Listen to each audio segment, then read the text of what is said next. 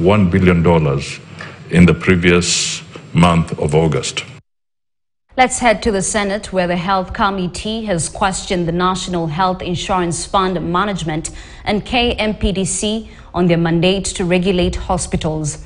This is in regards to the NHIF scandal, where 8 hospitals allegedly paid fraudulently by the national health insurer.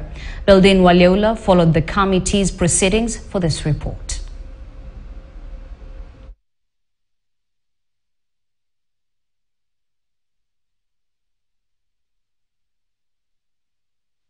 Kenya Medical Practitioners and Dentist Council, NHIF CEO, and some of the representatives of the 8 hospitals implicated in the NHIF scandal appeared before the Senate Health Committee led by Jackson Mandago. They defended themselves against accusations leveled against them.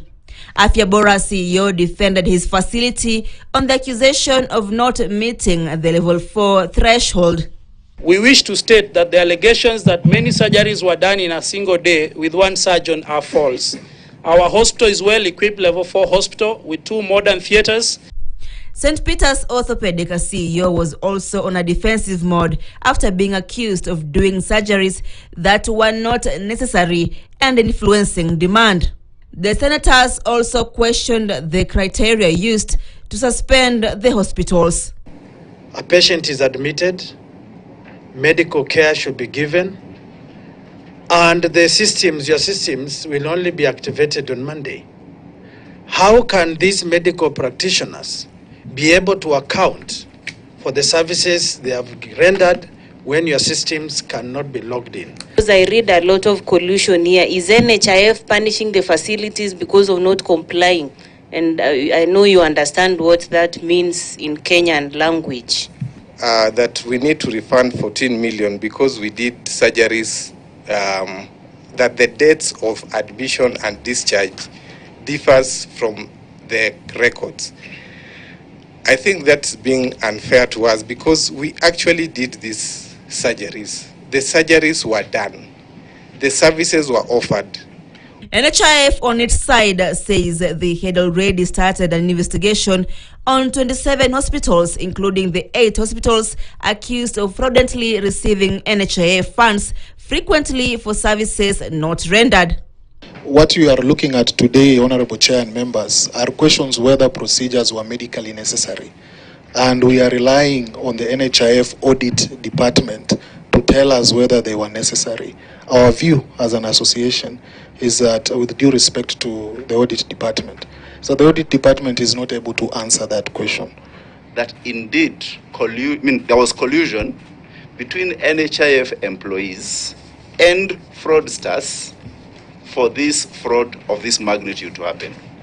And what NHIF did, some of which was in the media, was to take disciplinary action on a number of employees. KMPDC, on the other hand, said it could not give a comprehensive report on the ongoing probe since NHIF failed to share its report with them.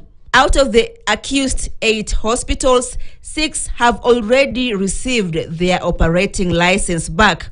The hospitals include Jekim Medical Center, Amal Hospital, Afya Bora, Jekim Hospital Nkubu, Afya Bora Annex, St. Peter's Orthopedic, with Joy Nursing and Maternity Hospital, and Beirut Pharmacy still on suspension. As we've said, the council had not yet received the official report, but the council will take up any findings and take action in line with its mandate. Where there is culpability, the council will take action. What is happening? Why didn't you respond to KMPDC so they're able to discharge their mandate?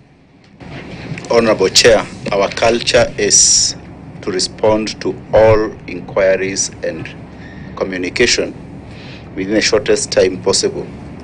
The letter in question has not yet come to my attention or to my office. Bildin Waliola, KTN News. The report of the National Dialogue